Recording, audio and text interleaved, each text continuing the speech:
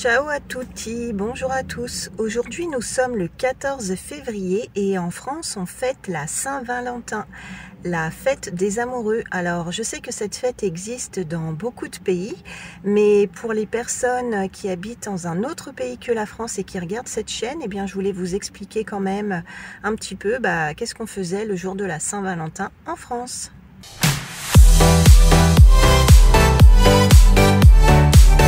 Alors, en France, on célèbre la Saint Valentin le 14 février. C'est la fête des amoureux. Ce jour-là, les couples s'offrent des cadeaux pour célébrer leur amour. C'est l'occasion d'être romantique et attentionné envers l'autre. Voici le cadeau que les Français s'offrent à la Saint Valentin. Non, c'est une blague, mais avouez que c'est bien trouvé quand même. Allez, parlons sérieusement maintenant. Le cadeau le plus répandu à la Saint-Valentin, ce sont les fleurs. L'homme offre un bouquet de fleurs à la femme. La fleur la plus adaptée pour la Saint-Valentin, c'est bien sûr la rose. La rose représente 80% des fleurs offertes ce jour-là. On peut aussi offrir des fleurs en pot, comme les orchidées qui sont aussi les fleurs de l'amour. Ou on peut opter pour une rose éternelle qui est une vraie rose dont on a enlevé la tige et qui a été traitée chimiquement. Elle ne fane donc jamais. On peut également offrir de la lingerie, des sous-vêtements. Les couleurs qui symbolisent la séduction, l'amour et la passion sont surtout le rouge et le noir. En France, environ 50% des Français en couple fêtent la Saint-Valentin. Beaucoup considèrent cette fête comme étant commerciale. Alors, à la Saint-Valentin, il y a plein de bijoux. Alors, il y a tout ce qui est boucles d'oreilles. Ça, c'est une boucle d'oreille.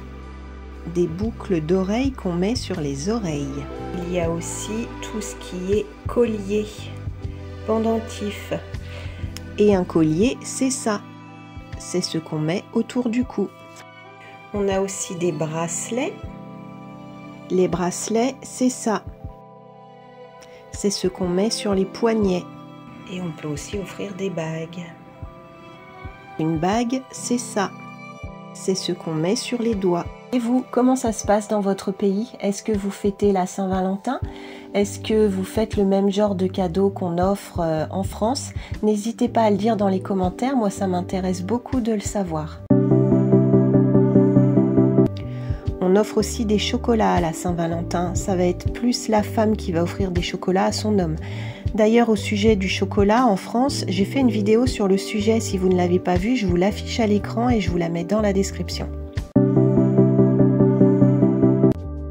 La Saint-Valentin est l'occasion de se faire un bon repas en amoureux à la maison ou bien d'aller au restaurant ou de faire une sortie en couple.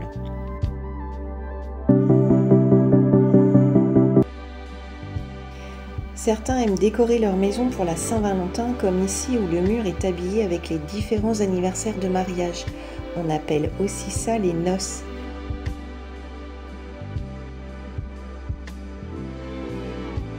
Et bien sûr, les petits cœurs et les anges cupidons.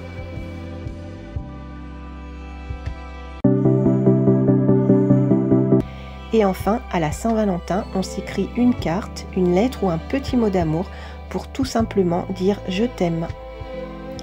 C'est tout pour la vidéo du jour. Si vous avez aimé, pensez à mettre un petit pouce pour me le faire comprendre. Pensez à vous abonner et moi je vous dis à très bientôt.